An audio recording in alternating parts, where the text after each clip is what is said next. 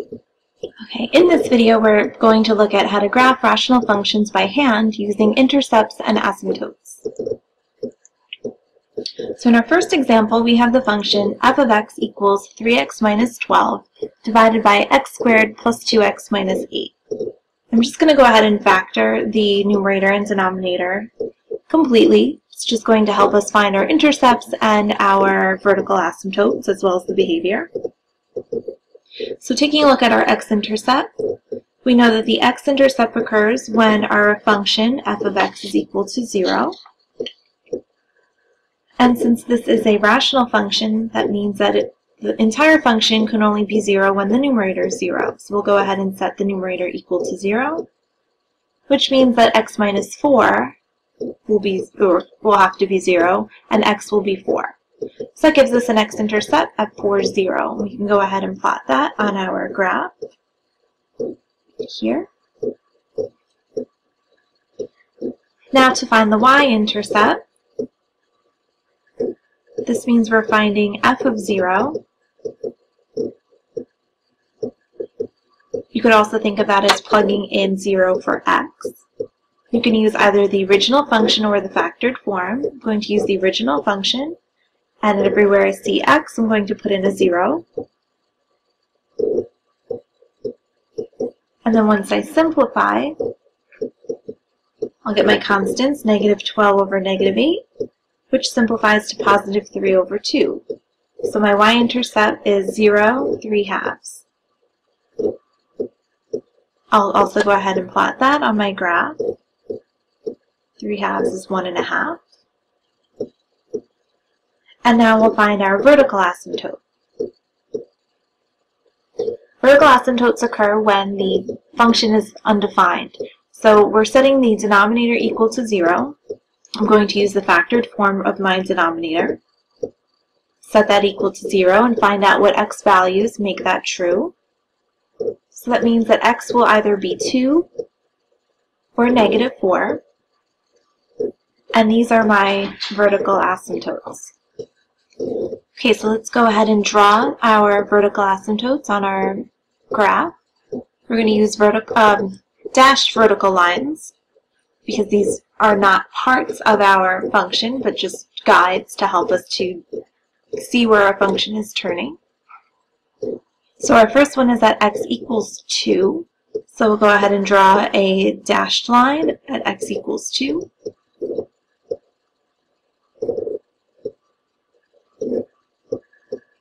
And the next one, x equals negative 4, we'll go ahead and draw another dashed vertical line at x equals negative 4.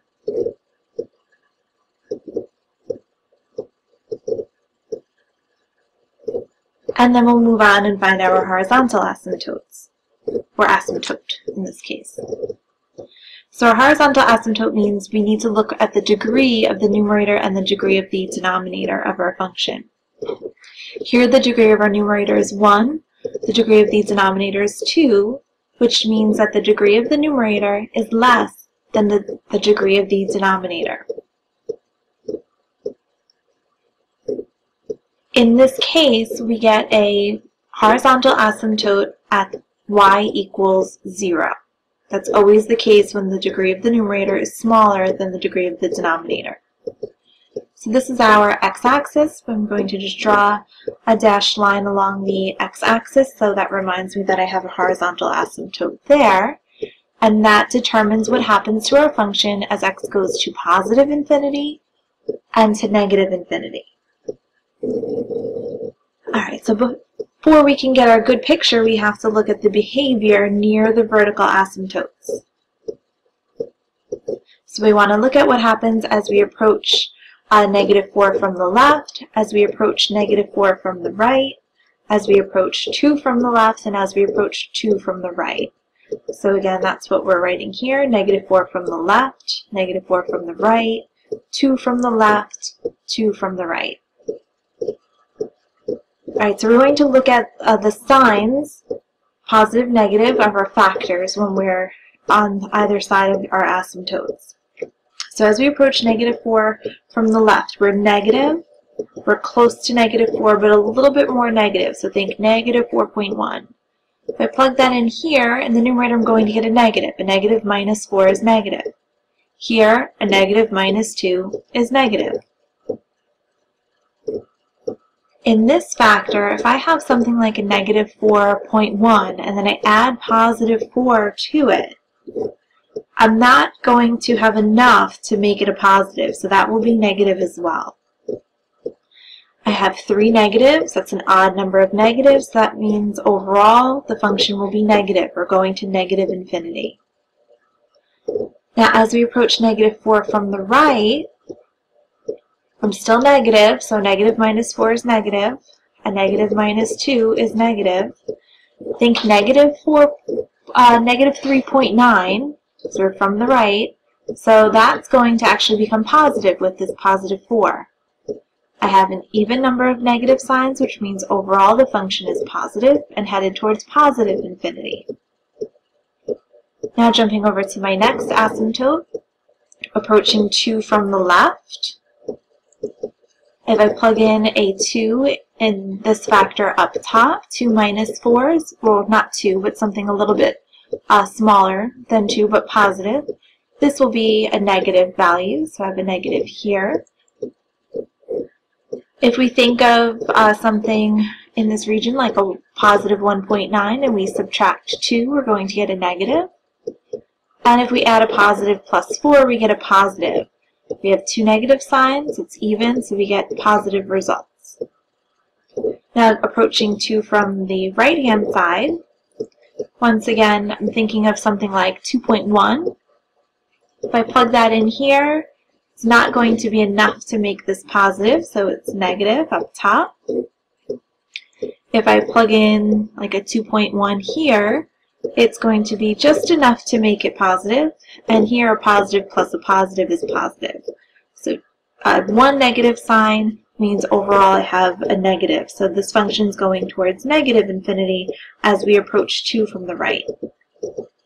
Alright, so now we can put this together in our graph. So as we said, as we approach negative 4 from the left, our function is negative, so it's going towards negative infinity. As x goes to negative infinity, our function, remember, approaches this horizontal asymptote, so that's why it's skimming along here. It's never actually going to make it there. Remember, there's no x-intercept out in this direction. So now as x approaches negative 4 from the right, we have a positive result. So as we go to negative 4 from the right, our function is going to positive infinity. But we have to hit this y-intercept. And as our graph approaches positive 2 from the left, we also go to positive infinity. So this is going to turn around and go back up to positive infinity.